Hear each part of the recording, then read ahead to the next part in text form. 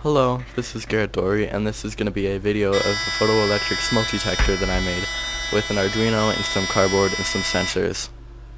So there is an Arduino microcontroller, there is a breadboard to attach everything to, there is a buzzer, that's what makes the sound, and then this part is what actually detects the smoke. So, this is a photoelectric smoke detector, and I'm about to explain what that means and how it works. So the way that a photoelectric smoke detector works is it basically sees the smoke with light. So you have an infrared light emitter at one angle and then an infrared light detector at another angle. When the infrared light is on and there's no smoke in the chamber, the infrared detector isn't going to see any of the light.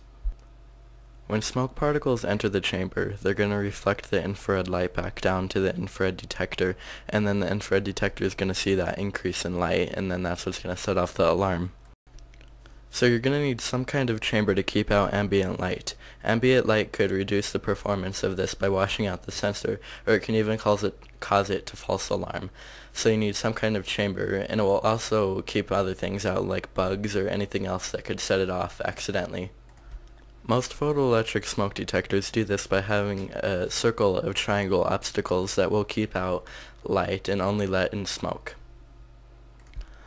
Lastly, you need a microcontroller to interpret the signal from the infrared detector, and you need a loudspeaker to alert you when there's smoke in the chamber. So when it detects smoke, the loudspeaker will make noise, and then that's what alerts you. So I actually didn't go very far with this photoelectric smoke detector. I didn't really put anything to keep ambient light out or anything else. So as you can see, triggering it with something that's not smoke, like a bright light or a finger, will falsely set it off. So this is one last little demonstration of me testing it with smoke. So thank you for watching, and if you like this video, then subscribe, because I'm going to be making some more Arduino videos of the projects that I do. So yeah, thank you for watching. Bye.